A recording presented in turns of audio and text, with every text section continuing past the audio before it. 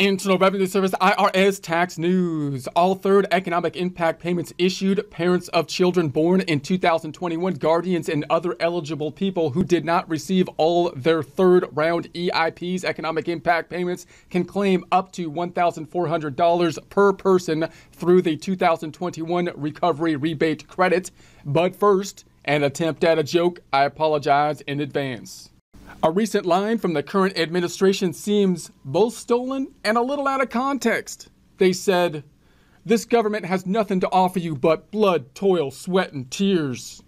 And before you ask, reporter Ducey, you SOB, yes, that is a long-winded way of saying we, the government, and our immediate family and constituents will be keeping your proceeds. In accordance with a long-standing belief system in this country, I might add. Maybe you've heard of it. It's called communism. I mean capitalism. No, I don't like that. Democracy. Meeting adjourned. Cleanup aisle. What the heck is happening here? I'm not even sure what's all over the floor this time, but it sure is sticky and stinky. IR 2022-19, January 26, 2022, Washington. The Internal Revenue Service announced today that all third-round economic impact payments have been issued and reminds people how to claim any remaining stimulus payments they're entitled to on their 2021 income tax return as part of the 2021 Recovery Rebate Credit. So quick recap here. We're talking about the stimulus payments, which you might be called the economic impact payments or EIPs, three names for, in essence, the same thing. However, there are three of those payments that have gone out. And the first two payments you can think of as in their own category. The third payment is a bit different due to the time frame in which they were sent out. The first two being tied to basically the tax return for tax year 2020, and the third one being tied to the tax year and tax return 2021. That's the one we're most concerned with here, most likely given the fact that we're going to be filing for tax year 2021 by April 15th or April 18th of 2022 in general. Now, most people didn't have to do anything special in order to get the payments. They just got a stimulus payment or an economic impact payment from the government in the form of a check or in the form of an electronic transfer. But of course, when the government sent it out, they used the tax code, they used the IRS system in order to process those checks and send out those checks. So how does that work? Well, they got the economic impact payments were tied to the 2020 or 2021 tax return. You're not going to see economic impact payment or stimulus payment on the tax return. You're going to see recovery rebate credit.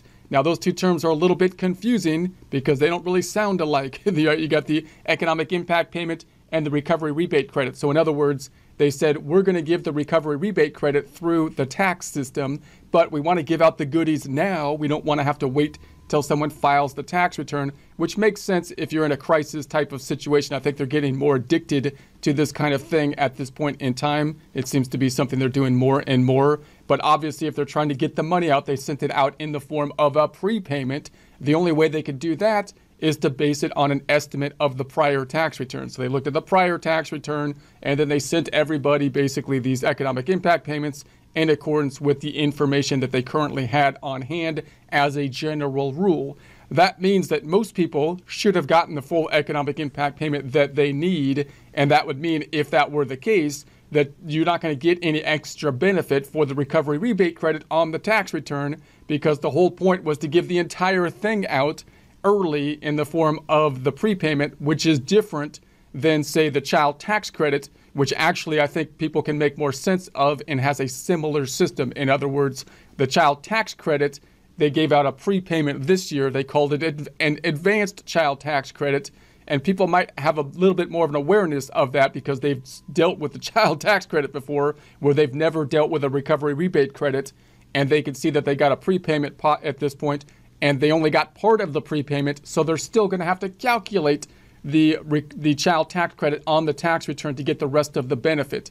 That's not the same case with the economic impact payments, in that it was a new thing last year and continued on to this year. It was a recovery rebate credit, which no one has seen before or calculated before, and then they gave out the advance payment, the entire advance payment, so that most people would not even still have to file or do anything with the recovery rebate credit, because they should have got the entire advance payment in advance.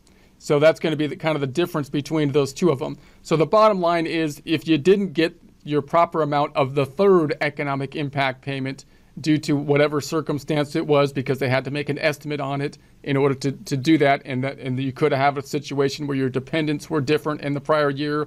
Possibly you're in a situation where you have split custody of a child, and they're dependent on 1 year on one parent's return and another year on another parent's return, or something like that. Or you had an income level that was drastically different between 2020 and 2021 when they based the estimate on, or something like that. If those differences were there, then you're going to have to file the recovery rebate credit to determine if you need any extra benefit from it. However, if you got the full payment, then you're basically, the two things will wash out. You would have already received the recovery rebate credit in advance. If you have the first two recovery rebate credits, for those first two, if there's any problems with those, you've got to go back to the prior tax return 2020, because those are tied to the prior tax return in a similar fashion. All right.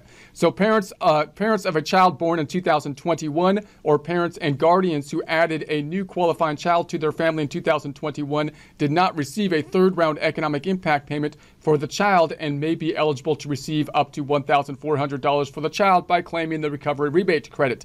So that's one of the problems, obviously, if a dependent wasn't on the tax year that they made the estimate in. So we're looking at 2021. They filed the estimate for the economic impact payments on 2020, and a new child was born.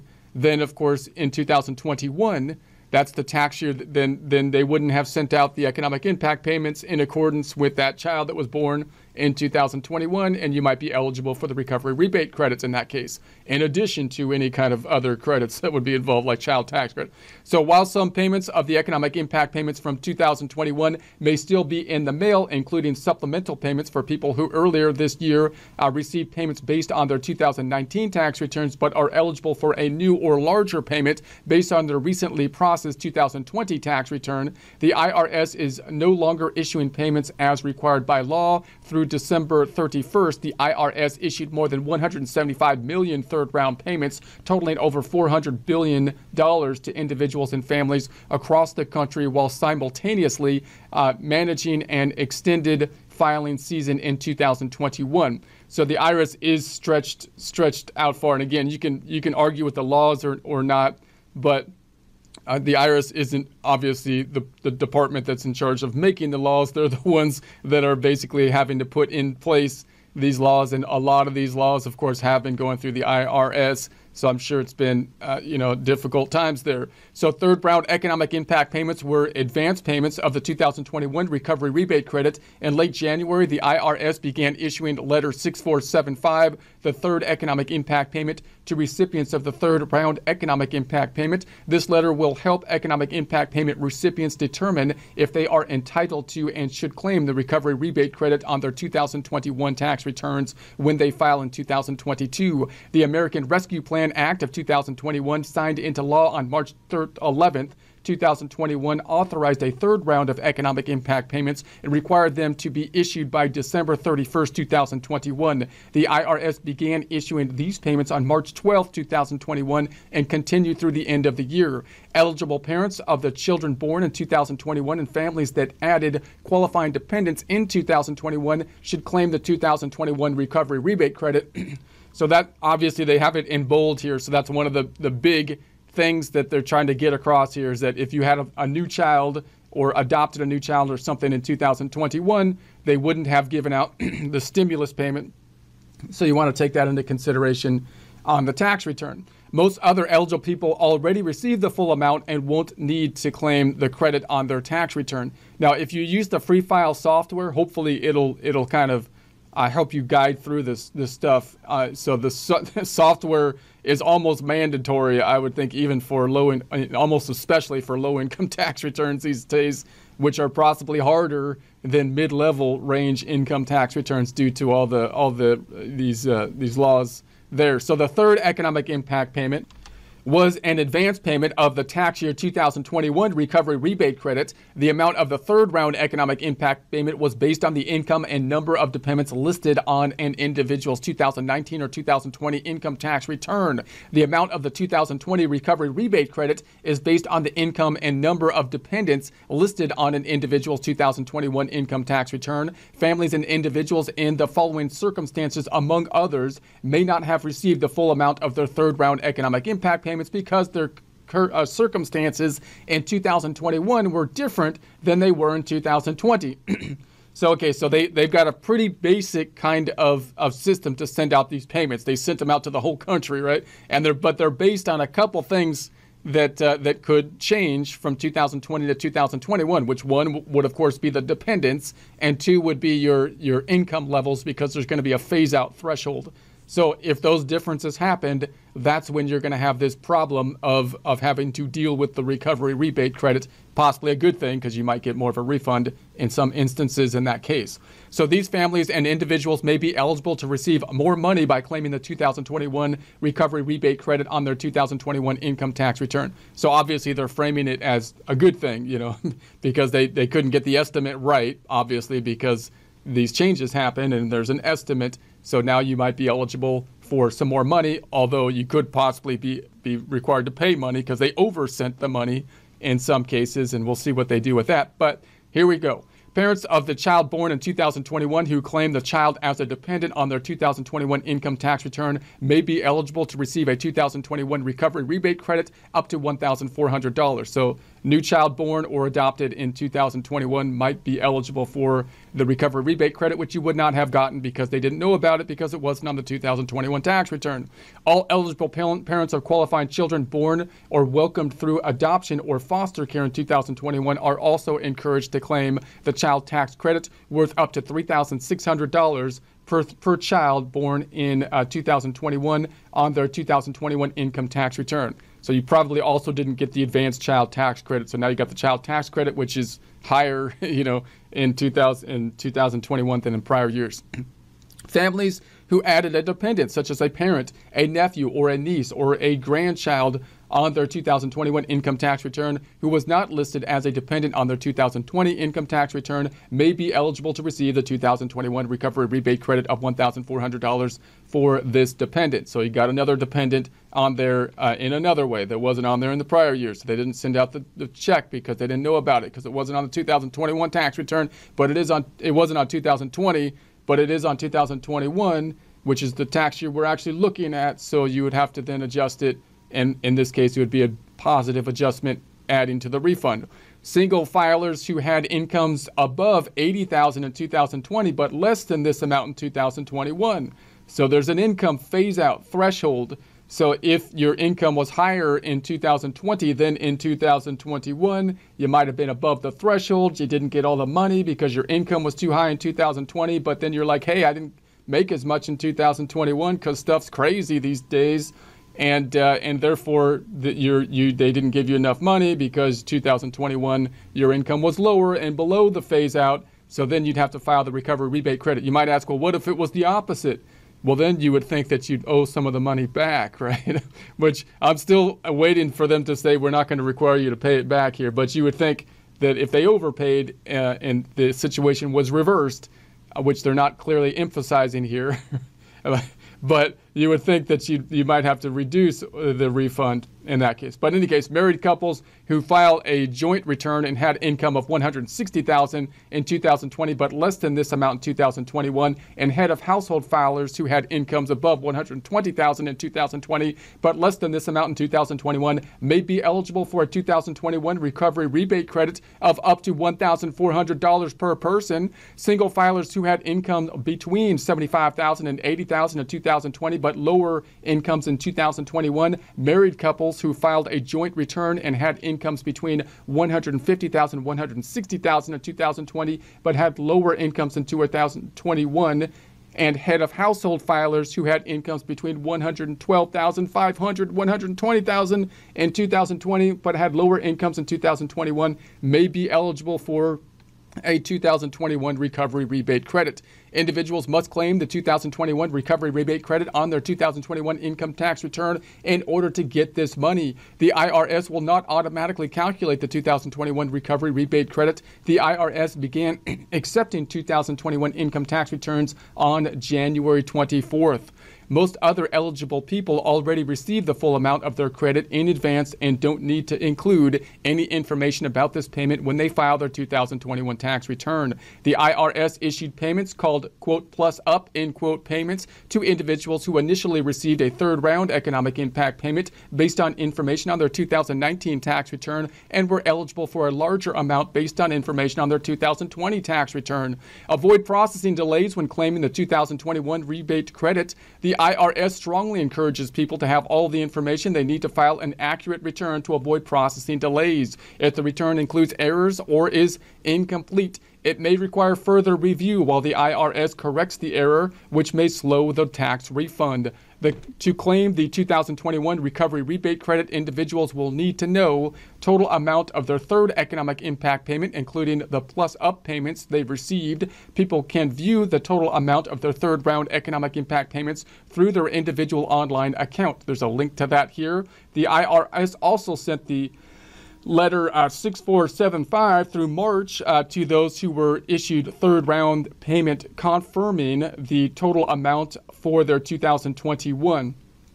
For married individuals filing a joint return with their spouse, each spouse will need to log into their own online account to review their own letter for their portion of their couple's total payment. The IRS urges recipients of stimulus payments to carefully review their tax return before filing. Having this payment information available while preparing the tax return will help individuals determine if they are eligible to claim the 2021 Recovery Rebate Credit for missing third-round stimulus payments.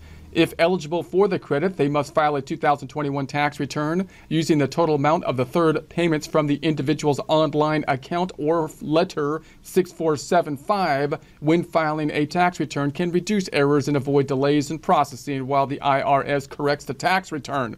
The Get My Payment application will no longer be available as of January 29, 2022, and individuals are encouraged to access online account to view their first, second, and third economic impact payment amounts under tax records. File electronically and choose direct deposit. The amount of the 2021 Recovery Rebate Credit will reduce the amount of tax owed for 2021, or if it's more than tax owed, it will be included as part of the individual's 2021 tax refund. Individuals will receive their 2021 Recovery Rebate Credit included in their refund after the 2021 tax return is processed. The 2021 Recovery Rebate Credit will not be issued separately from the tax refund. To avoid processing delays, the IRS urges people to file a complete and accurate tax return. Filing electronically can tax software to figure credits and deductions, including the 2021 Recovery Rebate Credit, the 2021 Recovery Rebate Credit worksheet